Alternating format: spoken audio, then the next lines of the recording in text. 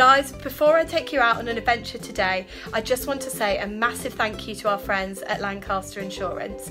They are supporting us not only to go on Miners on Tour, but to adventure around the UK and beyond for a whole year. So I cannot wait to take you on loads of different adventures in Morrie and show you lots of different exciting places that we're heading off to.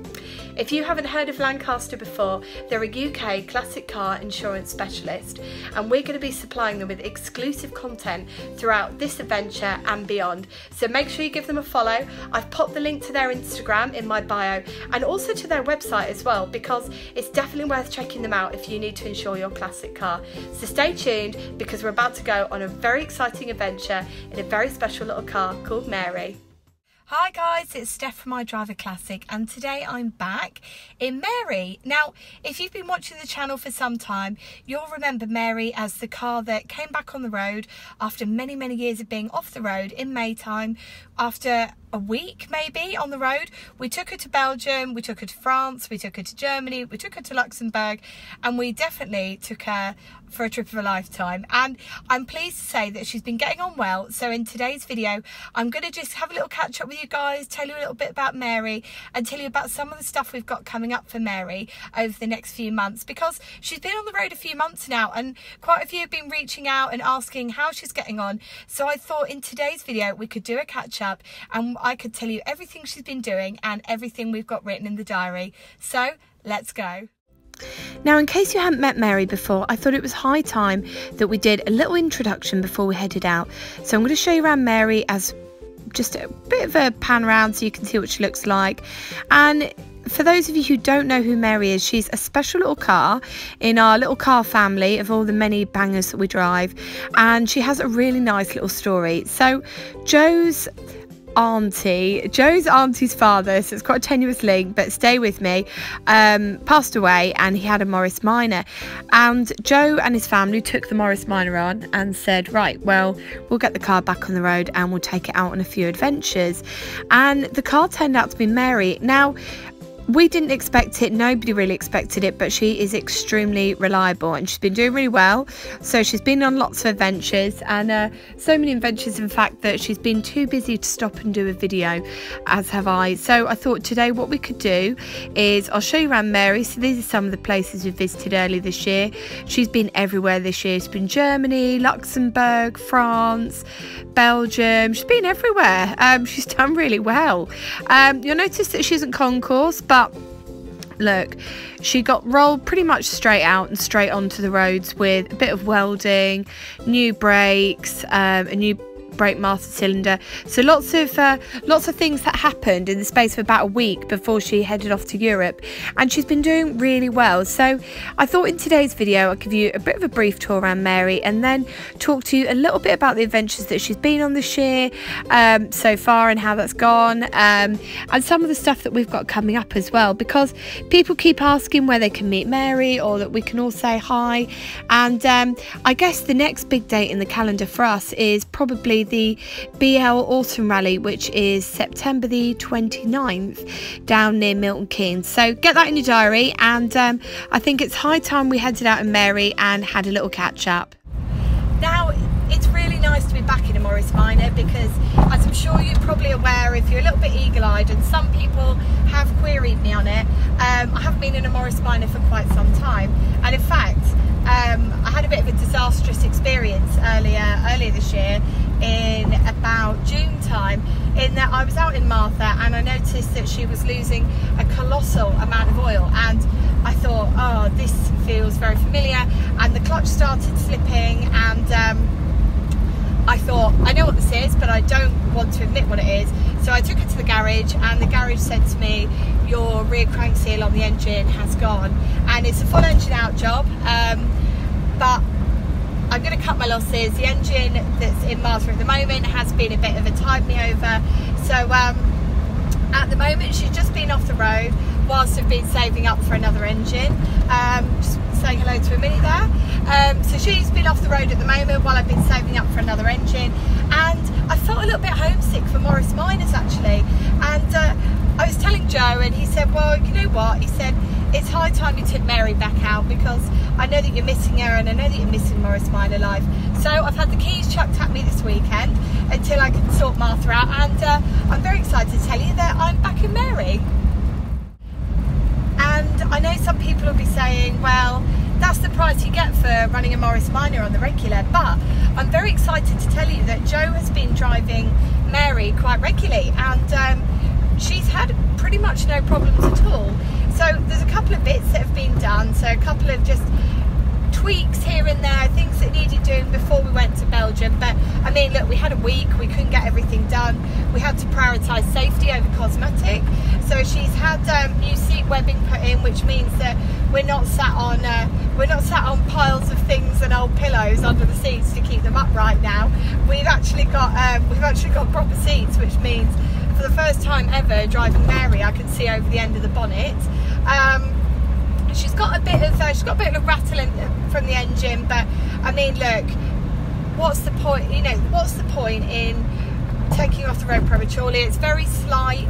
It's something, again, even though Jo's been driving her a little bit, it doesn't seem to have got much worse. So we've all said the best course of action with this is just to leave it for now. But the one thing that Jo did jump straight on with was the head gasket. So when we came back from Belgium, she was showing some very vague signs of potentially a head gasket failure coming up. So just a little bit of weeping, just a little bit, you know, when things just aren't quite right. So Jo said, you know what I'm going to do? I'm going to change the head gasket, because if you leave a head gasket, and if you're not sure on this, I'll just do you a little brief explanation. If you don't sort a head gasket failure, you can end up causing some real damage. You can damage the engine, you can warp the cylinder head. So sometimes it's better just to jump on these things when you notice them straight away. And it didn't appear that the head gasket was really up to much, and ever since Jo's changed the head gasket, it's been absolutely fine. So yeah, I mean, all these people that tell you, and I have people contact me regularly and say, can you drive a Morris Minor, you know, all the time? Can you take it on great adventures? Can you do this? Can you do that? Yes, you can. I think people get trapped in this fantasy world, or they get project fear put upon them, where people say to them, you can't drive an old car regularly, you can't take it on all these special adventures, you can't do all these things. But just trust me on this one, you absolutely can. And I feel like Mary is testament as well, that if you see an old car and it's looking a bit sad, you should give it a chance, because she's honestly performing so well, and she's been on so many different adventures. And I guess it's now time to tell you about some of the stuff we've been doing with her. And one of the things that people always say is, well, what do you class as an adventure? What do you class as taking the car quite far? So at the moment, Mary is living quite a leisurely life in Lincolnshire, and she's been all over the UK over the last few months. So she did her grand tour of Europe. Now, the plan was that she was going to get put into a bit of a hiatus, and that she was going to get some of the bodywork done, but she was just too much fun to drive, so she hasn't had her planned rest as she was going to get, but that's what winter's for. So she's been on some great adventures. She's been to the seaside, she's been down to London, she's been to the Ace Cafe, which, by the way, if you haven't been to, you should definitely go to. It is brilliant, and if you're abroad, Google it, because the pictures are worth looking at.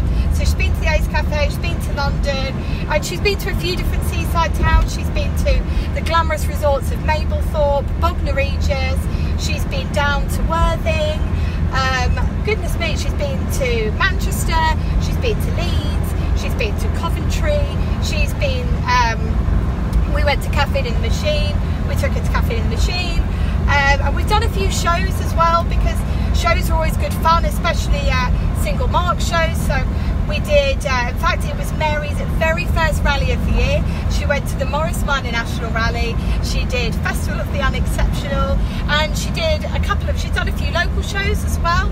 So she did Thorns Park over at Wakefield, and if you're in Yorkshire, you should definitely look that show up, because honestly, it's probably one of my favourite shows of the year. So yes, Mary is having one hell of a summer, and we are having the best time with her as well. And I guess as well, it's probably one of the things I like to do when I'm talking to you about Morris Minors is to talk to you about the practicality of ownership. So let's discuss what it's like to own a Morris Minor. For me, Morris Minor ownership this summer hasn't been as I planned. I would have liked to have gone on more adventures in Martha, and I know some people will use that as a bit of a stick to beat me with and say, well, you know, that's what you get for driving an old car. But look, I am quite realistic as well. I do a lot of mileage, and I could have bought a second-hand engine so I could have enjoyed my summer, but you know, we're going to have to take the engine out, and I do a 50-mile round trip every day to work in a classic car. So what's the point in buying cheap and buying twice?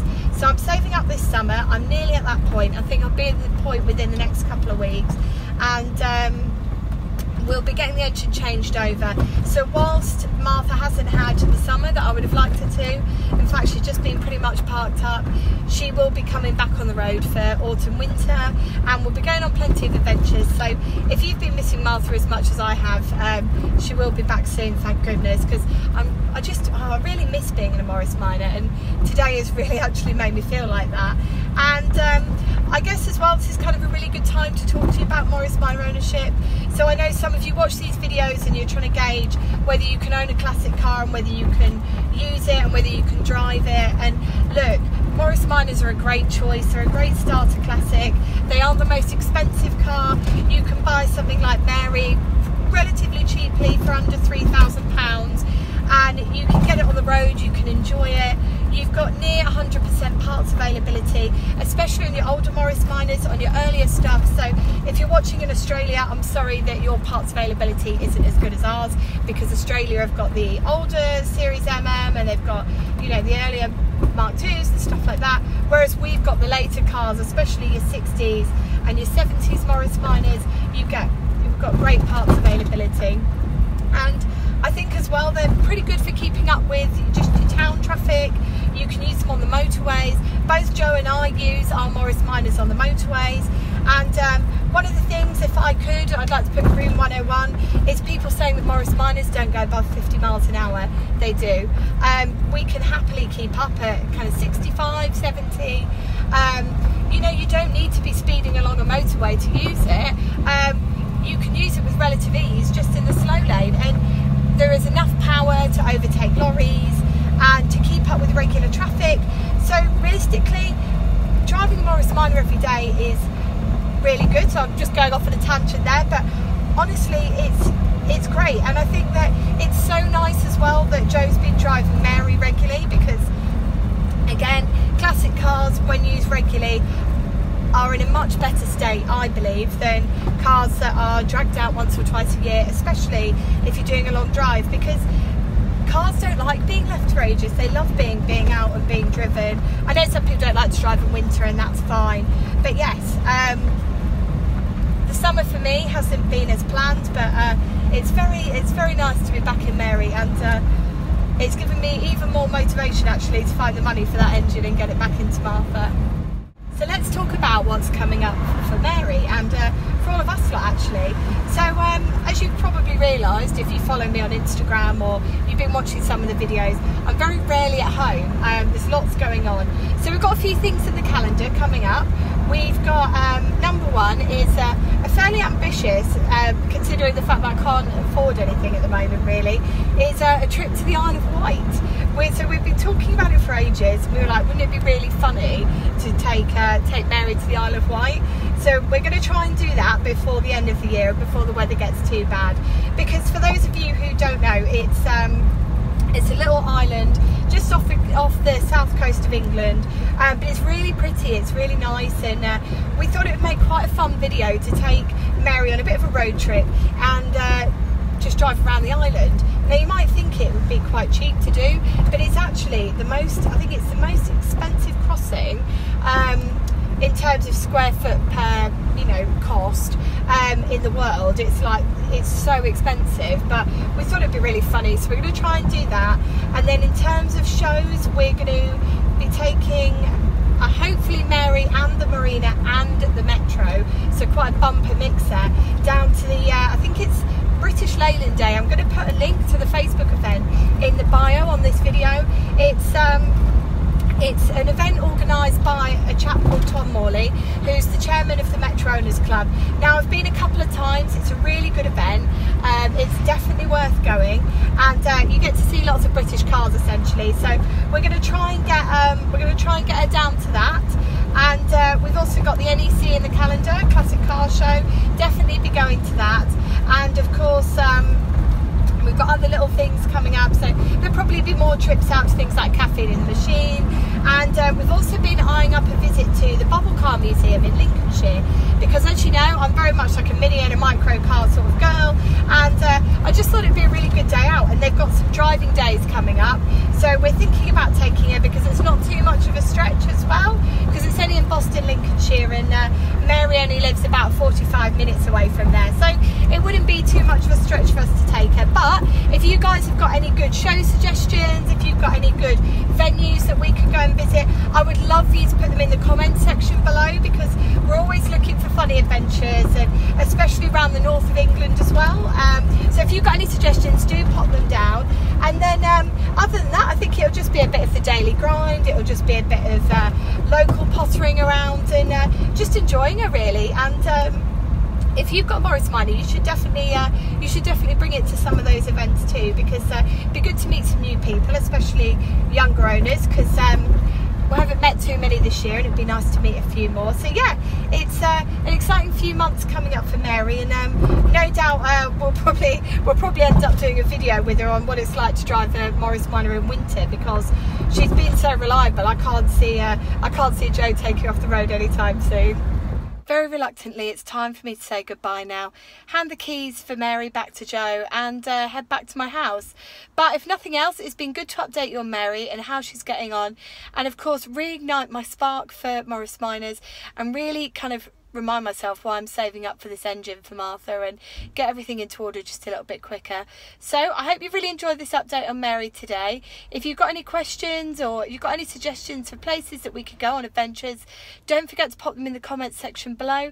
And if you've enjoyed this video as much as I've enjoyed updating you all, don't forget to hit like. And if you like car videos as much as I do, don't forget to hit subscribe, because new videos go up every Wednesday and every Sunday.